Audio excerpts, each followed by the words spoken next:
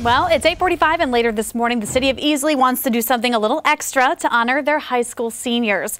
Students are learning away from home. They're not with their classmates, and graduations right now are up in the air. So Fox Carolina's Michelle Zhu is live in Easley. It's a pretty cool tribute. Hey, Michelle.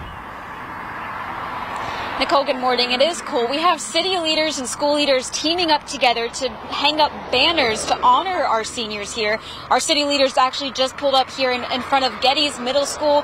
This place, of course, has been pretty empty, but they're about to fill up the field behind me here to hang banners for our athletes, because things may seem uncertain right now for our seniors, with them spending a lot of time at home right now away from their classmates, many of them wondering if they'll get to have a graduation ceremony. And while that's not clear for now, the city wants to make sure their seniors still feel special. So the City of Easley is joining forces with the school district of Pickens County and Easley High to hang banners as a tribute to their seniors.